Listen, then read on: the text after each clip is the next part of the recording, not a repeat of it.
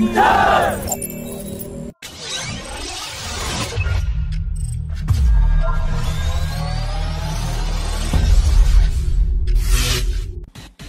a very significant development, India has conducted a successful test of its 5,000 km range Agni 5 nuclear-capable ballistic missile at 7:50 p.m. from the east coast.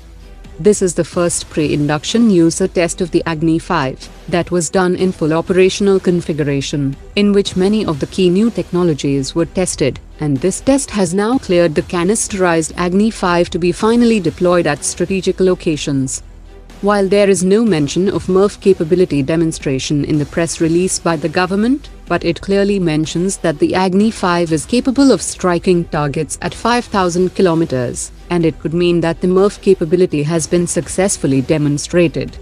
The area warning issued by India also shows two danger zones, A and B, which also points towards MIRV capability demonstration.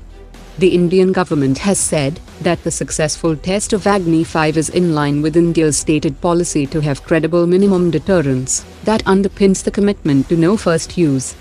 The Agni 5 has a payload capacity of 1.5 tons, and its 5,000 km range allows it to strike targets in parts of Africa, Europe and all of Asia, while many believe that its actual range is 8,000 km. More than 80% of its components are made by the Indian industry, and this canister version of the missile gives India the flexibility to launch it from any location in all weather, day or night condition.